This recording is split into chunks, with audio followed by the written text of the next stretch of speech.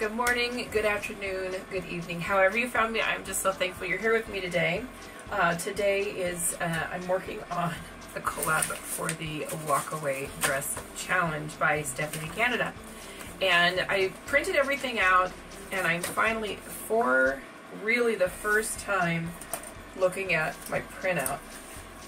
Now, she had done a basic tracing of the original from the 50s, and then we were supposed to enlarge it to fit us. So this, I looked at it and went, oh my goodness, I did not like increase the pattern. Thankfully, it's a 1-inch grid pattern, and I think I'm just going to draft it on the fabric. And that might not be very smart, but that's what I'm going to do. And I'm still going to see how long it takes me to do. When I was measuring this, it's designed for a 32-inch bust and a C cup. And so that's one of the things I want to keep in mind as I'm increasing the pattern. So I still want it to be for my bust, but I have a D on the verge of E cup, so I want to make it just slightly larger in that area. But yeah, the nice thing is it's designed for a 32-inch bust, and I'm a 42-inch bust. So how hard can it be? I'm not gonna, like I said, I'm just gonna draft this on fabric. So I'm gonna go out to my fabric stash and decide what I'm gonna make this from. I should probably check my bias tape too, because this gets closed with bias tape. So yeah, I'll be back.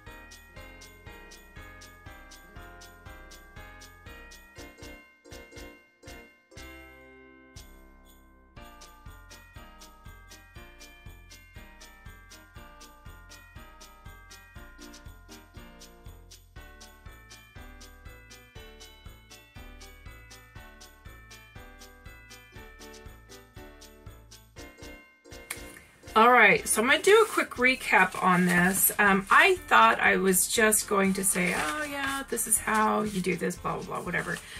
I decided to go ahead and at least scale the top part of the pattern up.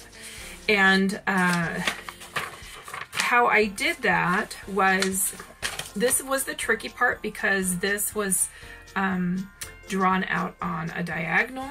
And so I realized that these were the same scale.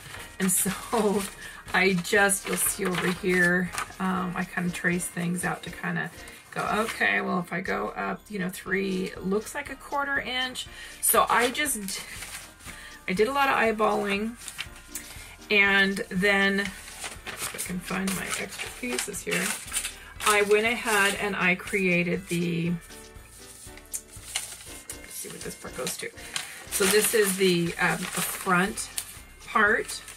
And then what I did is, knowing that my bust was 10 inches larger than the original pattern, I knew I had to add 10 inches to the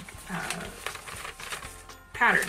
So what I did is, on the fold, I went ahead and just about 1 inch away, went away from the center, and then over on the side where it wouldn't affect any of the darts, I cut it and I moved that out 2 inches, and then I recreated this angle from here to wherever I cut. So I tried to make it as simple as possible. I did that for the front as well as the back. This is that it? No, I'm not sure if that's it. I've got a bunch of little pieces over here. And then I just used my awl to put the holes where the darts were supposed to go, and just crossed my fingers that it was accurate enough. So as I was going through this, that it does not matter. Like, I was supposed to prep my fabric, acquire my bias tape, upsize my pattern outside of starting this.